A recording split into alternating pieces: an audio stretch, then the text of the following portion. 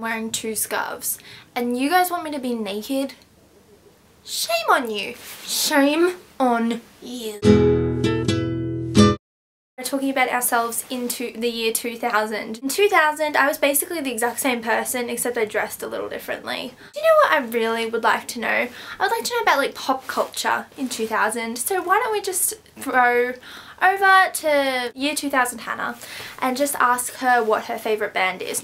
I really like Britney Spears. She's my favourite. I like that she's such like a good girl, like a good role model for me. I also really appreciate the work of, and I'm too old for this, but I really like High Five. Like, I would not know how to spell opposite without their help, even though I'm like the smartest in my class. Like, damn, I was cute. I used to have those glasses that were round and I thought they looked so chic when I was in prep. When I picked them out, I was like, damn, I'm looking good with my round glasses. What about movies? Okay, Hannah, I know you're only 8 years old, so what is your favourite movie at the moment? It's the year 2000, I don't know what was coming out.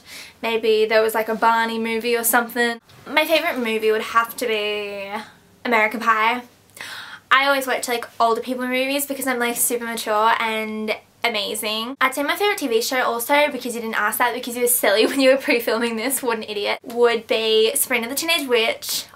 Obviously. What about your dreams and your aspirations? Where do you see yourself being in say 12 years?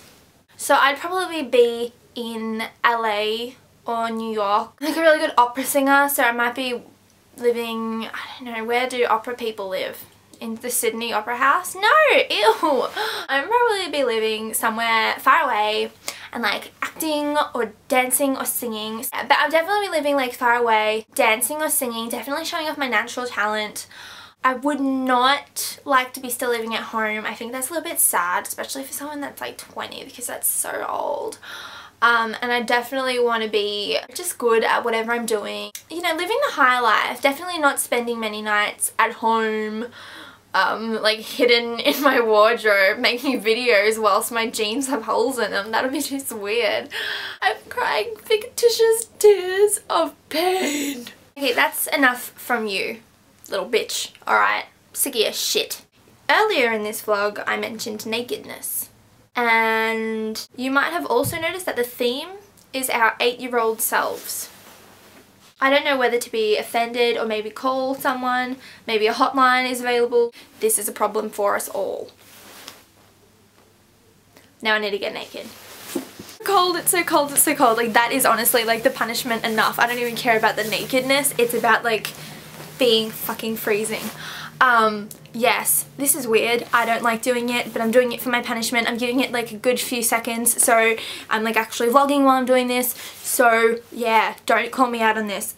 One of the dictionary definitions of being naked is not being adequately covered, and I feel like I meet that priority, especially because I'm like naked in my wardrobe, and that is like the exact opposite of what a wardrobe is supposed to do. So yes, you've gone against nature, everyone, and you've also shown you might be pedophiles because you asked me to do this punishment on a childhood kind of week. Creepy, okay? A little bit creepy. Also, I'm not wearing any makeup on in this video. I'm gonna go and put some clothes on because I feel like an absolute dick face. Wow, I really shouldn't have said that phrase when I was naked. Alright, bye! There's so many wardrobe choices. Just came back from my Barbie ranch. It's like, ooh, I'm pink and I'm a snow bunny. Ooh!